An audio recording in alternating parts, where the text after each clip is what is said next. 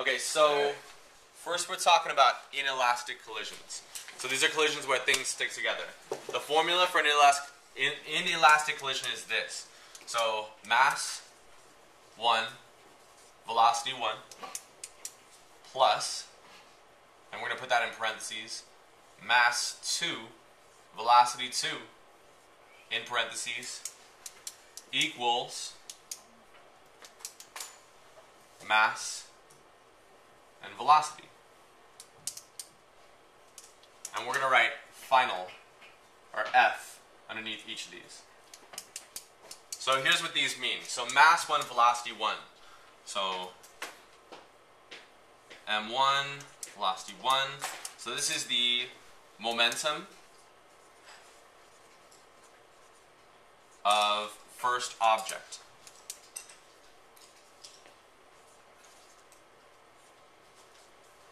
So mass 1 and velocity 1, this equals mass times velocity.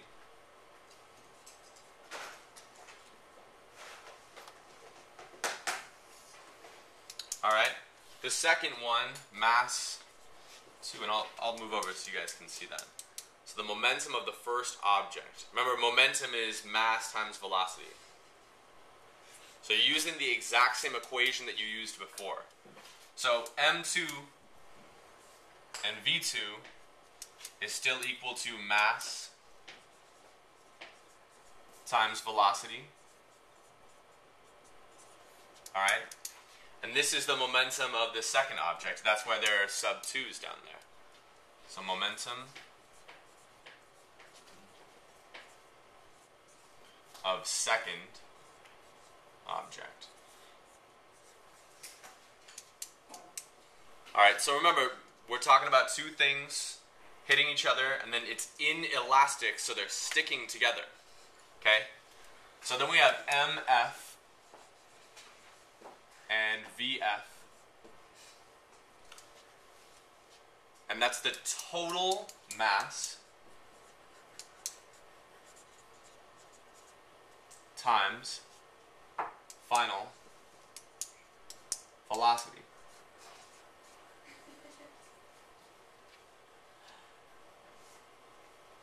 Okay, the total mass,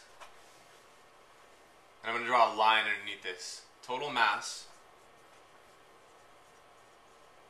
is m1 plus m2. m1 plus m2. And this all looks very mathy right now, but it's going to make way more sense when you're doing the problem. And the final velocity